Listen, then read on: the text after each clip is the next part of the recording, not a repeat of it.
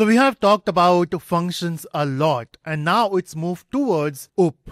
So basically whatever we have discussed now is functional programming. So when we talk about functions, we have seen we can create functions, we can call them, of course that's normal, but then as a function, it can accept different parameters. We can pass numbers, we can pass objects, but what about functions? We have seen we can pass function to a function as a parameter.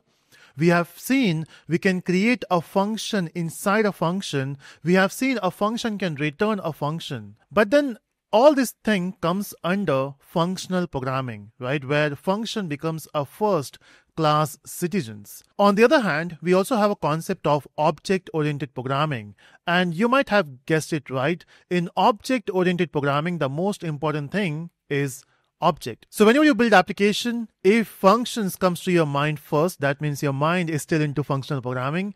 And if you think about objects, your mind is more towards object oriented. And the beauty is Python supports both. It supports functional programming, it supports object oriented programming. But then when we can do everything with functional programming, why do we need object oriented? See, think about this. When you build applications for real life, you're trying to solve a real life issues. And whenever you try to solve real life issues, you have to understand in real life we use everything as an object. So to solve any problem, we think about an object. Example, if I want to call someone, I need a phone. If you want to control your AC, you need a AC remote. If you want to record something, your voice, you need a mic. If you want to capture yourself, you need a camera, right? So all these things are objects. Now, if you are trying to solve real life problems where we use objects, don't you think in the virtual world where you're trying to build these applications, even at that place you need objects? And that's what you get in object-oriented programming. So whenever you want to solve a problem, the first thing which should come to your mind is object. Now that's about object-oriented, but you can also do certain things with functional programming. Both have different reasons to use. Now in object-oriented, whenever you want to represent something, that representation will be done with the help of object. Example, let's say, if I want to represent users, or if I want to represent employees, if you want to represent a human, or maybe some physical things, let's say camera or all the gadgets you have. Now, this thing in the virtual world can be represented with the help of object itself. Example, if we talk about an employee will have a name, an employee will have its designation, salary, location, home location. So all these things are the parameters for a particular employee. And also, employee has a behavior.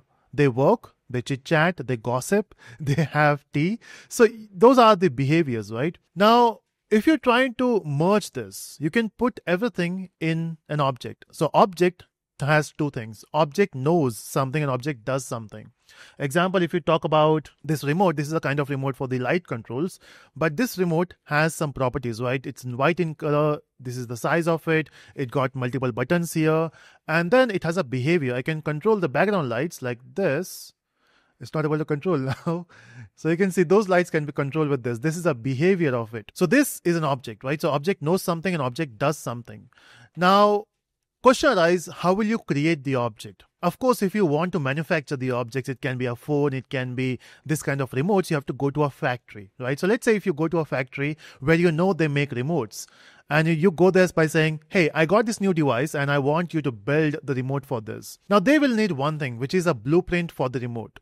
Okay, so without blueprint, they can't make a remote. So even if you tell them, hey, I want a remote, they want to know what exactly you want. What are the properties of the remote? What a remote can do.